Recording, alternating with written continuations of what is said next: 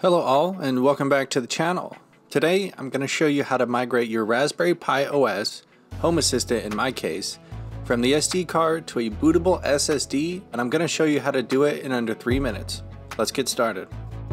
Firstly, let's talk about why you might want to do this. The biggest reason is simply that SD cards wear out over time, and as they wear, they begin to fail. Usually not all at once, and what this can mean is that your SD card gradually begins corrupting data or producing confusing errors that lead you on a goose chase of troubleshooting. Also, even though the SSD is being ran through USB 3.0, it should be a bit faster than the read-write speeds of the SD card.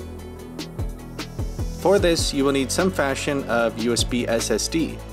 I had an old 120GB SSD lying around, so I just ordered a cheap USB 3.0 enclosure to put it in, which should work just fine. Also, while you don't see me doing it here, I also recommend springing for an externally powered USB hub to power your drive, instead of relying on the Raspberry Pi to power it. Note that for my purposes, I will be using a Raspberry Pi 4 for this, but if you're using an older model, you may need to enable USB booting, but that won't be covered here. The first thing I'll do is take a full backup of my Home Assistant instance and then download that backup to my PC. Then I'll plug in my new external SSD into my Windows machine to image it. I originally used Raspberry Pi's official imaging program, but found that my Raspberry Pi wouldn't boot from the drive in that case.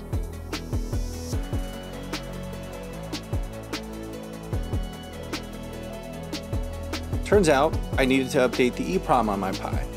To do this, I used a different SD card and imaged it using the USB boot image found within the Raspberry Pi imaging software. With it imaged, I installed it in my Pi and powered it on. You will know the update was a success when you see a blinking light on the Pi and that it's showing a solid green screen via HDMI. With that done, I then tried to boot from USB again, but weirdly it still failed. Confused, I re-imaged the external SSD, this time using Etcher, and then it booted just fine.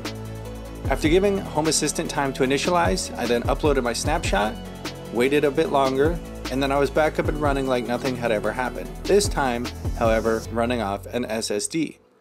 Hopefully this helped you. Thanks for watching.